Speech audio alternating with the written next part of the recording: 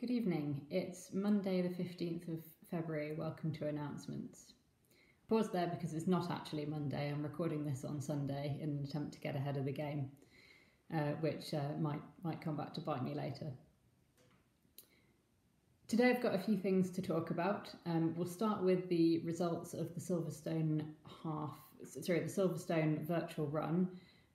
As it's Sunday, I'm not sure that all the results are up yet, and also club names didn't seem to appear, so I've had to have a search and hope for the best. So if I missed you or your result isn't up yet, apologies, let me know and I will make sure you get into the results next week. So I just found two Bomber Harriers. We had Nick Hilton in the half marathon in 1:36 and Claire Daniels in the 10k in 1 hour 15 minutes and 50 seconds. Both fantastic results, well done, and fantastic effort getting out on a cold and slightly miserable weekend to take part in a virtual event.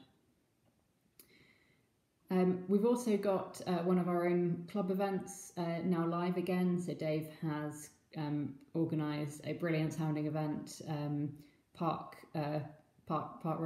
Close. Sorry, Dave, forgotten the name. It looks like great fun. It involves running around parks, be team based again. There's no deadline to sign up, but the sooner you sign up, the better. So check that out and get in touch if you've got any questions. I'm also really pleased to announce that we will be doing our AGM and awards in one go this year. So normally we run it as two separate events. This year we'll be doing it in one. Of course, it will be online, as has everything else been this year, via Zoom, and we'll be doing it on the 25th of March this year. The awards will be a slightly slimmed down version to normal.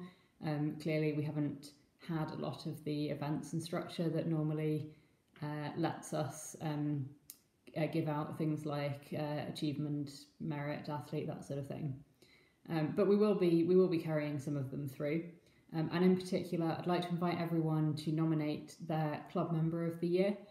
So for those who don't know or have forgotten, every club member can nominate any other members to be as their member of the year. You need to email me. I'll put my email address in the comments with your nominee and the reason for nominating them, and then it will go to a vote of the membership. There'll also be a vote for Race Report of the Year, so the committee will be sending out a survey with each of the nominees for Race Report of the Year as well. Finally, just wanted to acknowledge that it's been a bit quiet on my front this week. I did not do announcements last week or a Friday post.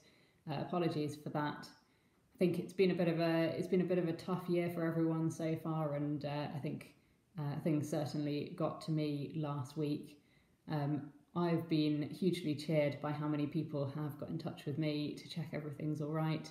And the reason I want to share this is just to say, do get in touch with each other, because it's so great to hear from your running friends, from your tail family, just checking in and making sure you're doing okay. So I'm certainly taking that for next week to get in touch with some of my own friends and really encourage you all to do the same.